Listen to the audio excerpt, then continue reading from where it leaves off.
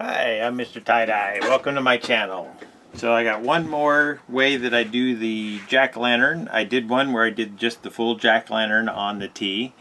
But this here, I'm making the whole T into the jack-o'-lantern. So I'm just going to tie the eyes, the nose, the mouth, and then the stem up here. So what I am starting with is a t-shirt that's been soaked in soda ash. It's been spun out so it's barely damp. And then I have the t-shirt centered, so I have the front and the back separate. And I'm just going to tie this on the front of the t-shirt. You could try doing it on the back of the t-shirt also. I mean, just tie it all together, but that's more layers to get the dye through, so I'd probably want to let it dry if I did that.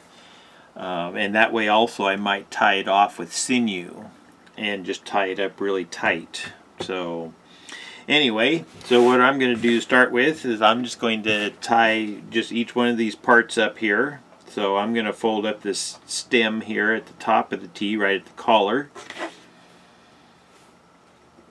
And this here is just going to turn the whole t-shirt into a jack-o'-lantern. So once I get that tied off, then we'll move on to the face.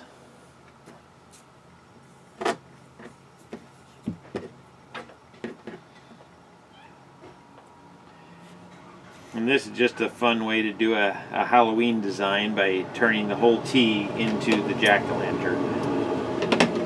So that means the whole rest of the T I will dye in orange. Okay, so now for the eyeball, I'm going to pick that up, fold that so that the bottom is even there, and then right at the point.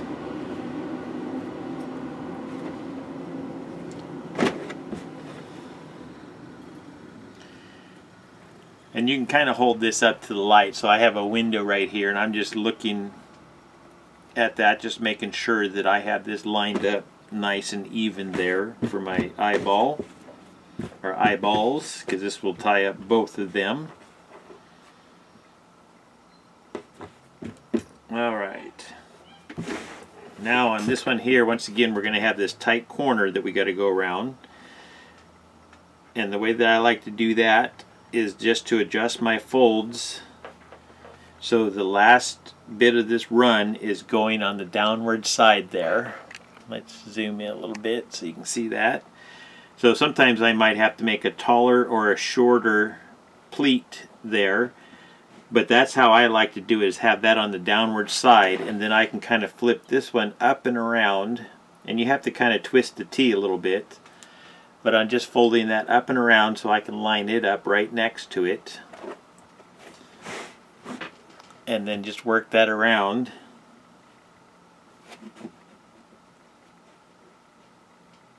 And basically then that little fold is where the two lines are met up.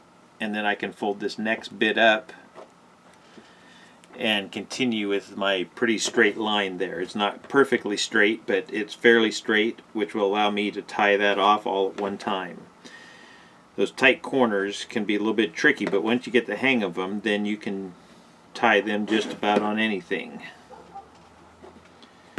I do a lot of tight corners on the cross design, and I did them on the Ankh design. Both of those I have videos for. So those ones I might explain the tight corners a little better. So if you want to check those out, just search for how to tie a cross or tie-dye Ankh. I guess I could put a link to those down in the bottom in case you want to check those out. Mostly just for folding around the tight corners.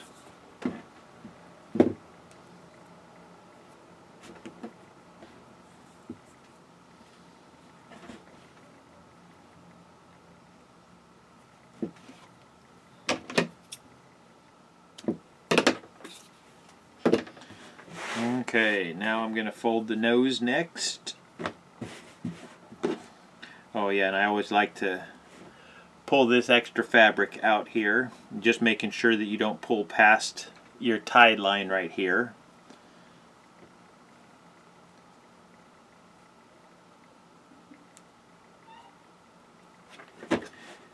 That way that the rest of the t-shirt lays fairly flat, and then the eyeball is just there. So the eyeball is going to stick up there from the rest of the t-shirt.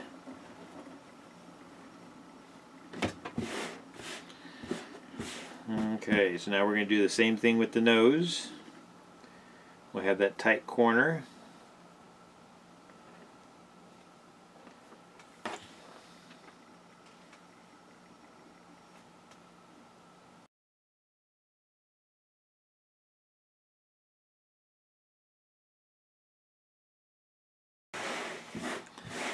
Okay, and now for the mouth. If you watch my other jack-o'-lantern video, what I did was I just started gathering this up and basically lining the mouth up on the front and the back here. So I'm just kind of looking with the light shining through the t-shirt. And once I get down to the curve here, then that's where I have to kind of adjust the t-shirt a little bit. And this here isn't going to make it perfectly straight, but since this here is a jack-o'-lantern, if he had just a little bit of a crooked mouth, then that's going to be better for me anyways. So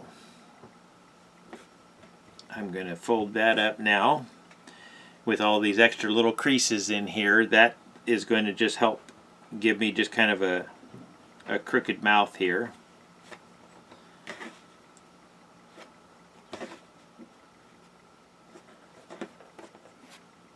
And just making sure that I'm kind of folding the line on both sides there.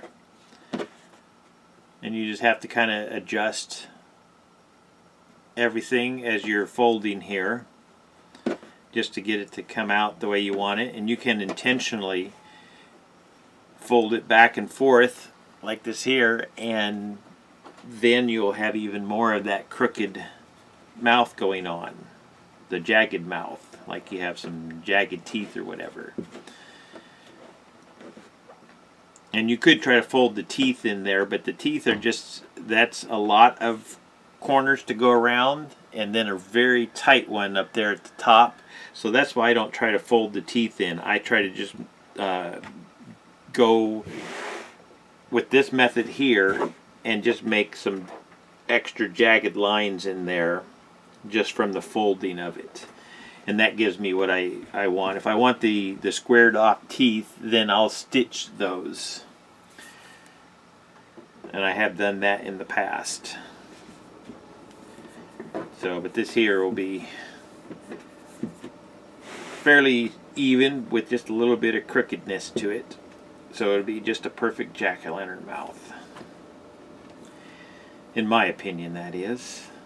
You guys can determine that for yourselves later, how you like it.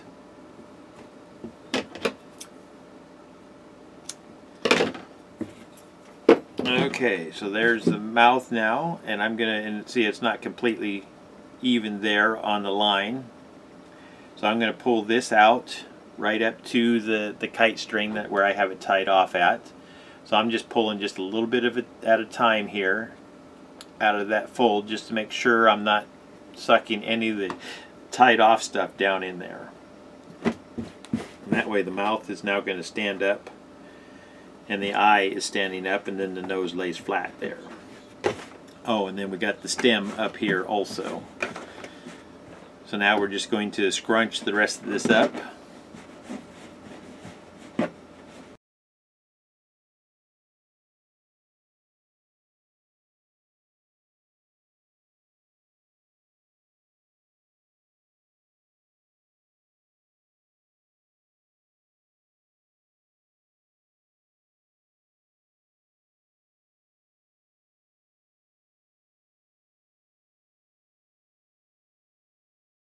Here's my jack-o'-lantern t-shirt. So the other one was the jack-o'-lantern design, where I just did the small jack-o'-lantern on it. And this one here, the whole t-shirt is the jack-o'-lantern. So I'll be back soon with some gloves and some dye, and we'll get this colored up. Thank you for watching.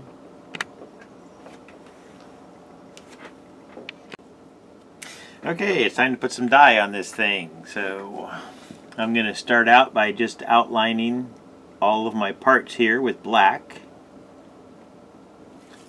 This is the thick black dye,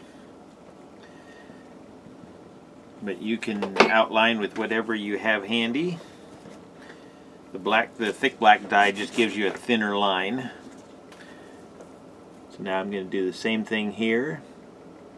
This is one that I'm just going to kind of fold that over underneath here, making sure that I have something to press against. So I'm just pressing right into my finger there. And with these multiple layers, sometimes you have to put multiple coats of the dye on to get it all the way in through all of the layers. And that way you'll get even saturation going on. So let's get this one done up too, because that one, there's a lot of thick layers there. This is the mouth, and I'm going to dye that just kind of a little bit crooked there, just because I want to encourage kind of a crooked mouth going on.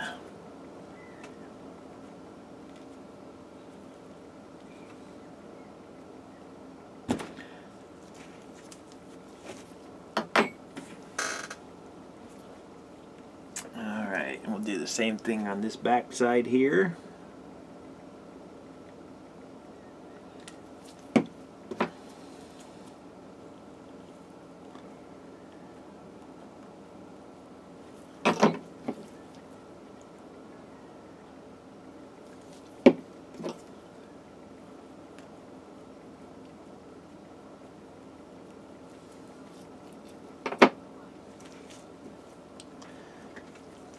Okay, and now for the nose.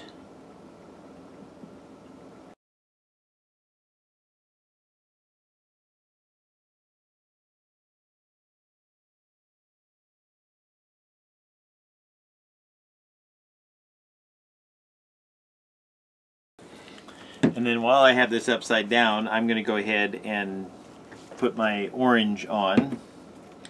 So right around the eyes, nose, and mouth, I'm going to use my smaller bottle so I can control how much dye.